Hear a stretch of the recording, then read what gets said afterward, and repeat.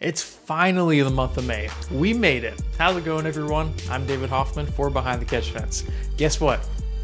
The Indianapolis 500 is this month. Just crazy to say that after so much buildup, so much anticipation. It's finally here. Well, we wanted to give you a little preview of what to expect this month from us. I mean, we'll have plenty of interviews starting this week with one of racing's top stars of all time. Make sure to stay tuned for that. It's going to be crazy. And of course, we'll be talking about Kyle Larson and his progress throughout the month. And we'll have an Indy 500 preview show where we make our predictions on who is going to win the greatest spectacle in racing. We'll be joined by Ryan Marine of IndyCar Radio for that one. So before that happens, we figured, why not give you all a taste of what's to come? So to start off and get our feet wet a little bit, do you remember your first time going to Indy? The feeling, the excitement, the rush, the history about it. Here's two-time Indy 500 winner Takuma Sato as he talks about his first impressions of Indy. When I had opportunity 2009, okay, let's go to the Indianapolis. And that's the time I gone back to the Indy, of course, because I was there for the Formula One, but the first time for the Indy 500 qualifying day, bump day actually. And then I was standing on the infield inside of a turn one, the car screaming over 220 miles per hour.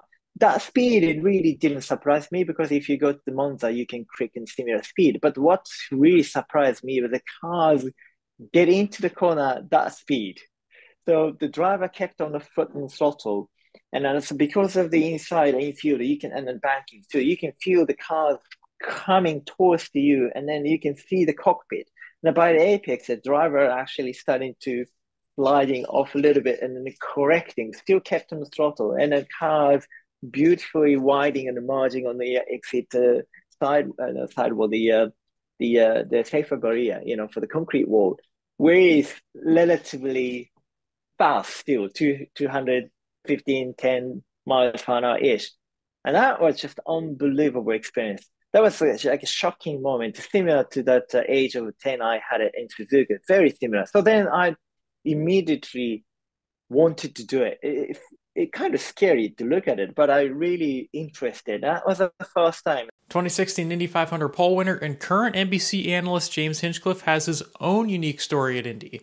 We'll get into his near-death experience and triumph 1 year later in another episode, but here's his thoughts on his first time at the Brickyard. Yeah, it was interesting, looking back on it in a lot of ways, because Indy does get built up so much because it is so big, and I think in my rookie year, I came in very prepared. My team did an incredible job at getting me ready for what I was going to experience. But at the same time, there seems to be just so much more. I mean, maybe I wasn't going to say pressure, but maybe it is pressure just because it's Indianapolis.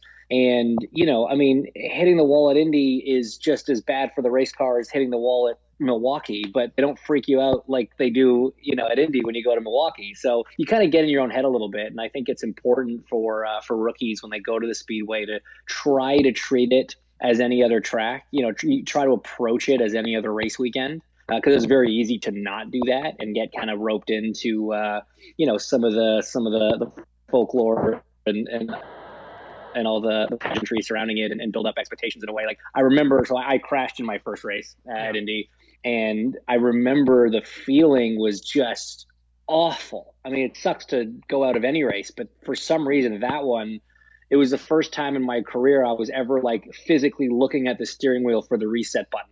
I was just like, no, that can't happen here. That's not what's supposed to happen here. So yeah, I mean, that was kind of one of the big challenges showing up there for the first time.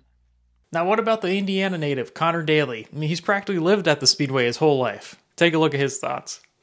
Well, I mean, I was always there. Every day of my life, in the month of May was at the racetrack. So I spent every day after school there. I'd go from elementary school, middle school, high school, every day that I didn't have a car, when I wasn't old enough to drive.